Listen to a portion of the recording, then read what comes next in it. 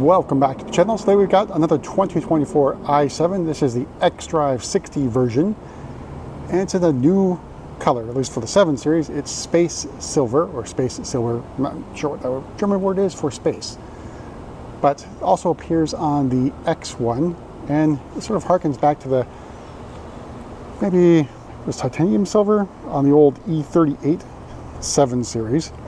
Not quite the same color, but sort of in that same vein. And this one is fairly well equipped, but you'll notice there's something different. So with the i7, it's the only 7 series you can get without the M Sport package. So the gas-powered 7 series are default M Sport package, and this one does not have it. So we can see some cues of what's on the car. So we got the crystal headlights up there, which means executive package. That actually disappeared at some point in 2023. Got the parking assistance camera up there, so that means at least the premium package. So again, it's not separate package anymore, which is a good idea, but really on a car this size, it should be by default you get that parking assistance features. So the sensors are there for the driving assistance pro stuff, all in the center portion of the grille, but I think blends pretty well with the rest of the actual grille. See lots of silver accents as well. I think it goes well, or something chrome accents goes well with the space silver. Over on the side, we have the style 910. They are BMW individual wheels. You can see individual marking right there. So it's 21-inch wheel, which means range, it's still over 300 no matter what you get. So about, I think it's 307 miles of estimated range on this gigantic land yacht. And you can see we also have evidence of the automatic doors. It's on the lower portion. You can see those sensors at the bottom of the doors. And again, automatic doors did disappear for a little bit of time for model year 23, but back for model year 24. You can see sort of an exaggerated Hofmeister kink, which is part of the pillar as well as the door. Got your Hofmeister there. All right, so moving out back, lots of chrome accents on this non-M Sport version of the i7.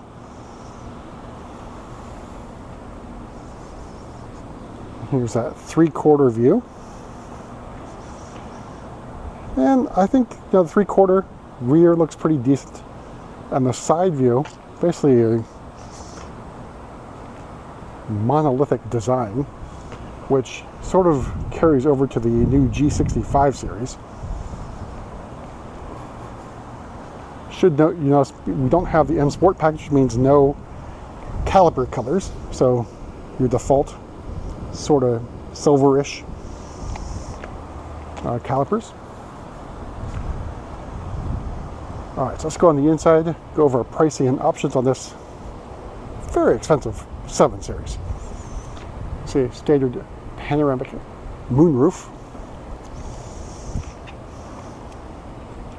All right, we'll use our automatic door. You press this button, the door opens automatically, though maybe it sensed me a little bit there. All right, so opening up, we have the black full merino leather. It is an option. I think extended you can probably get away with at basically no cost. So full leather is going to add a substantial amount of cost to your vehicle. Here's our seat, which I think looks really nice. It's also very comfortable.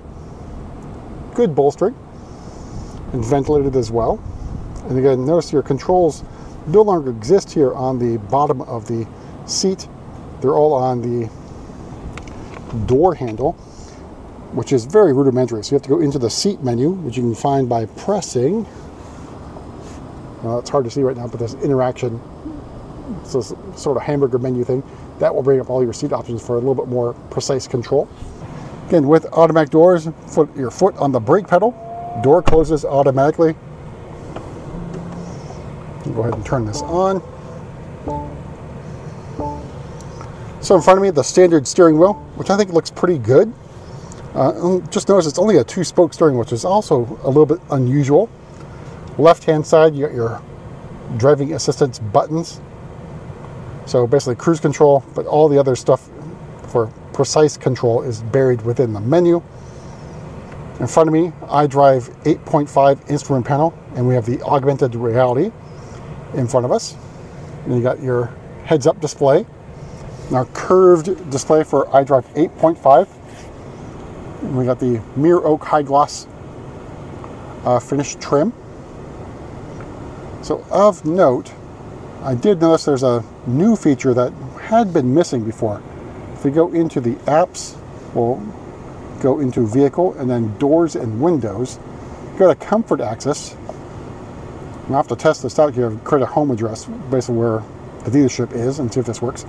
But now you can exclude home from locking and unlocking with your key as you, or even in this case, your phone walking by the car. So I think that's a welcome change, and it should have been there from the start.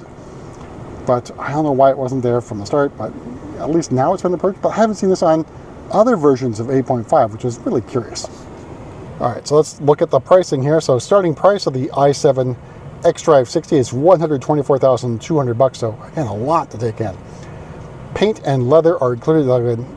It's the full leather is not included. It's part of the individual composition below. Driving Assistance Pro for another $2,000. BMW individual composition for $5,450, which does include the Alcantara headliner coordinated with the upholstery, so black basically. Premium package for $1,750. Exec package for another $3,700. All these other things are included. And we got the Bowers Wilkins sound system for $4,800. And finally, this is sort of labeled correctly. Oh, not labeled correctly. Charging unit, which is really just a bag, for $245. All told, MSRP of this particular example, $143,140. So really well equipped, and you do save a bit of money by not going with the M Sport package on the i7. We'll try something down here too with voice commands. Hey BMW, open the roof blind. Okay, I'm opening the roof blind. All right, so you can see with the voice commands, you can get that roof blind open. So fairly easy to use rather than using the iDrive and getting in there.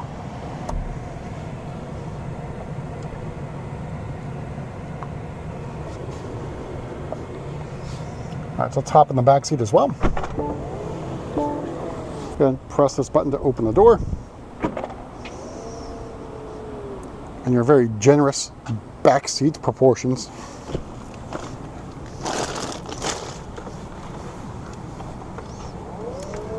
And here's the view from the back seat with our basically sky lounge essentially open.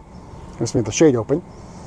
And then the head restraints also include that trim as well, so it's a really good feature. And knee room, leg room, really, really good. And of course, headroom, no issue whatsoever in the back of the 7 Series.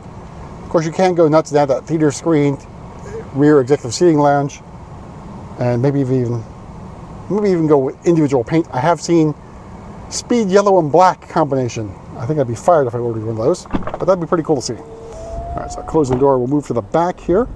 Use our kick to open feature. So line yourself up, nice quick kick. Then the trunk is really large. You do have a little pass-through back there as well. And here's the charging bag again. It does say XM on it. So you can pretend you bought an XM with this bag, and you can get that on any electric vehicle. And out of the box, it comes with everything you need to charge the vehicle. So you do get a flexible fast charger 2.0 with a NEMA 1450 connector. So if you need to get a charger installed, or at least an outlet installed, you can use BMW's Q-Merit partnership, so qmerit.com/EV/BMW. And with the i7, you get 3 years of free charging via Electrify America. There are no limits on the session time. So if you get the fastest possible charger, I believe the i7 takes a 195 kilowatt charger. You can get the charging from 10 to 80% in about 31 to 34 minutes. So super fast charging. But that's it for a quick look at another i7, this time in a new color in space silver. We'll see you in the next video.